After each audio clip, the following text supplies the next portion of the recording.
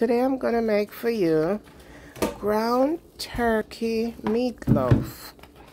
Now, as you know, that's not a Jamaican staple meal, but I have 2 pounds of ground turkey,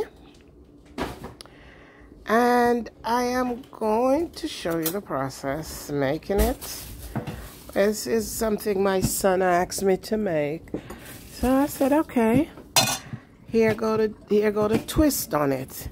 I will be using my authentic Jamaican jerk sauce. Chris's authentic Jamaican jerk sauce.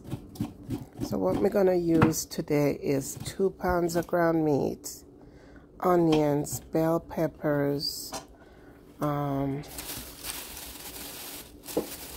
eggs. I'm gonna use 2 different color bell peppers. You can use as many different ones as you'd like. I got 2 eggs in there. I have a pack of onion soup mix.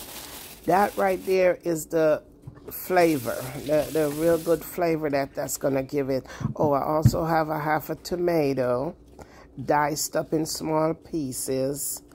I have some garlic, some onion powder, the 2 eggs, and a tablespoon, not a tablespoon, a cup of breadcrumbs. Cup of breadcrumbs with the 2 eggs, a half a cup of milk. You can use evaporated milk, you can use almond milk, you can use whatever kind of milk you want. The milk helps to keep the meat from drying out because you're using the breadcrumbs in there. So the meat helps to keep, the milk helps to keep the meat moist. So once you put all your seasoning, oh, and I also use a tablespoon of Parmesan cheese. I did put in there, and then I use, that's my onion and my garlic right here, and my Parmesan. And I use like a tablespoon of my own Chris's authentic Jamaican jerk sauce. That adds a little kick to it. I'm using the hot. And once you get all the ingredients in the bowl, all you do is put it all together, rub it all together, mix it all together. And once you get it all mixed together, you put it in a loaf pan. Shape it up, put it in a loaf pan. Once you let it, you preheat your oven at this point at 350.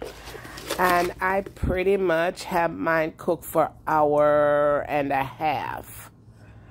I think basically you have to use a thermometer if you need to. And make sure the internal heat of your meatloaf is about 160 degrees. But pretty much that's it. And you can see my jerk sauce in there, making it really nice. The flavor, the onion soup is a staple in there too that gives it a really good flavor. That's why you don't have to use a lot of sodium. I didn't even use no seasoning salt because that onion soup has a lot of flavor in it. The eggs help to hold the meatloaf together. So that is my version of Chris's authentic Jamaican jerk meatloaf. Yeah, man, that's how we do it, Chris style. Listen, and I'm gonna tell y'all this. Every video I make, most